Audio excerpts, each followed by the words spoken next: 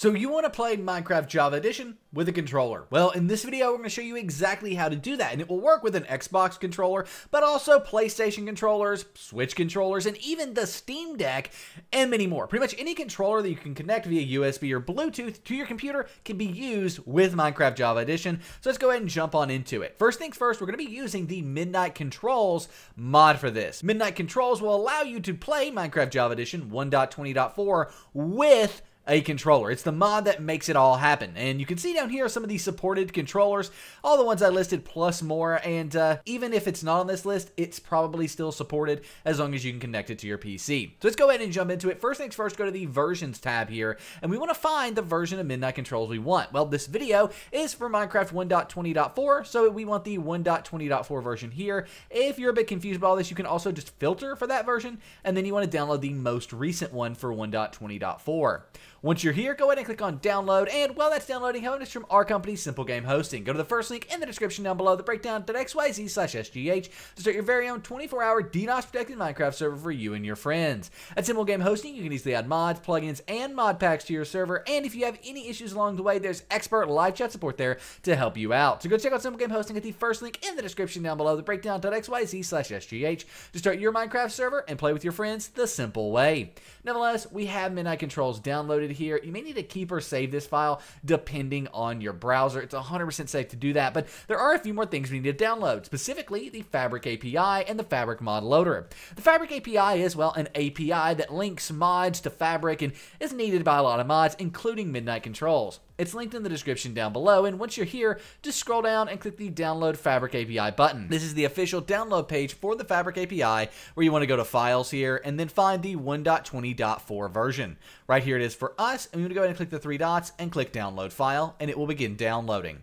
Once that has downloaded, we need to download the official Fabric mod loader as well, because you need all three. You need Midnight Controls, you need the Fabric API, and the Fabric mod loader. This, of course, is also linked in the description down below, and once you're here, scroll down, and you'll find a complete in-depth text guide for getting Fabric that goes more in-depth than we can in a video like this. So if you want that, it's here for you. Otherwise, go ahead and click the Download Fabric button to be taken to Fabric's official download page. On this page, you want to go ahead and click on the Download Universal Jar link. The reason we're going with that over, let's say, Download for Windows is because if you download for Universal Jar, it's going to help you with other Minecraft mods in the future and kind of just iron out some issues you could have. So let's go ahead and download Universal Jar. Then you can see it's downloading. You may need to keep or save the file, again, depending on your browser, but it's 100% safe to do that. Now, at this point, we want to go ahead and minimize our browser and move the files we've downloaded to our desktop. Now, for me, they're going to be in my Downloads folder, and then here they are: Fabric, Fabric API, and Midnight Controls. Move it all to your desktop. It's not going to stay here forever, just for this video. Once you're done with this video, nothing will be on your desktop. Well, I shouldn't say nothing. These three mods won't be on your desktop. To get started, we're actually going to work with the Fabric installer, and you want to make sure it's the Fabric installer, not the API. Right-click on the Fabric installer, click on Open With, click Java, and click OK. But Nick, I don't have Java here. Well, if you don't have Java here, what you want to do is go to the description down below and get Java 17. Java 17 is required for Minecraft mods, and Midnight Controls is a Minecraft mod, so we want to make sure that we go ahead and get Java 17 if we don't have it. And then you may also need to run the jar fix. What this is going to do is take all the jar files on your computer and link them back to Java, making them work together. But first, get Java, then run the jar fix. Now we can go ahead and right-click on the Fabric installer, click on Open With, click Java, and click OK. That will then open up the Fabric installer, where all we've got to do is make sure 1.20.4 is selected, make sure Create Profile is checked, and then click Install. It's going to download and install Fabric because, well, it's that easy. It does everything. The only reason this wouldn't work is if Minecraft or the Minecraft launcher are open. You want to make sure both of those are closed, and then you also want to make sure that you've played Minecraft 1.20.4 before. If you only play Minecraft with a controller, it's possible you've not played the most recent version yet, which is understandable, but you'll need to go launch Minecraft 1.20.4 just to the main menu and then close out of it in order to be able to install Fabric, because it needs that downloaded locally to work. Nevertheless, let's go ahead and click OK here because it is successfully installed. We can close out of the Fabric installer and delete it from our desktop. Now let's install Midnight Controls in the Fabric API. To do that, you want to open up the Minecraft launcher, and in here you should have a Fabric installation, but do not play Minecraft yet. We want to install the mod before we launch Minecraft, so we want to make sure that we don't launch Minecraft here. But as you can see, we do have this Fabric installation. If you don't have the fabric installation here, that's okay, but no matter what, every single person watching this video needs to go to the installations tab up here at the top. Then make sure modded is selected. As you can see, when we don't select it, fabric's not there, so we want to make sure modded is checked. Now, if you don't have this fabric installation, I'm going to show you how to get one, but if you do have fabric 1.20.4 here, go ahead and skip forward about 15 seconds. But nevertheless, let's go ahead and click new installation here. And then we want to name this SimpleGameHosting.com. You don't have to. I'm just naming it that because that's the easiest way to play Minecraft with your friends. Then go ahead and click this drop-down box. Here you want to select Release Fabric Loader 1.20.4, right like so. And then we want to change our resolution. I'm just doing that so you can see better once we get in game. That's not required. Then click Create. Now we do have, if you didn't have the Fabric 1.20.4 profile before, we have one now. You can see Fabric Loader 1.20.4. To install Midnight Controls, what we want to do is hover over the Fabric installation, either the one you created or the one that's there by default, and click the folder icon.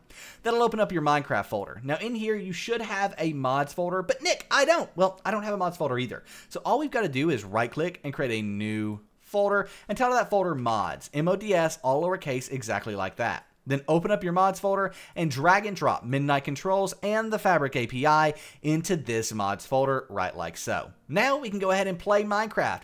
We just want to make sure we're playing it with the Fabric installation, and then click play again when prompted, and now Minecraft's going to open up and we can use our controller with it. Now, at this point, you've not plugged in your controller, and you can, but I always plug it in when I'm on the Minecraft main menu just to show that it's working and things like that. So let's go ahead and get to the Minecraft main menu, and I will go ahead and plug the controller in to show you it's working.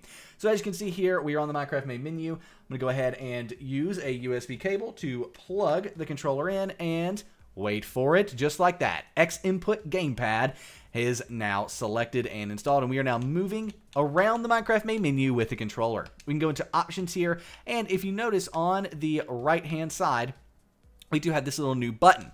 We can select that, and this is the config for Midnight Controls, where you can do tons of different stuff. Like what every button does, I believe, can be changed here, which is really, really cool.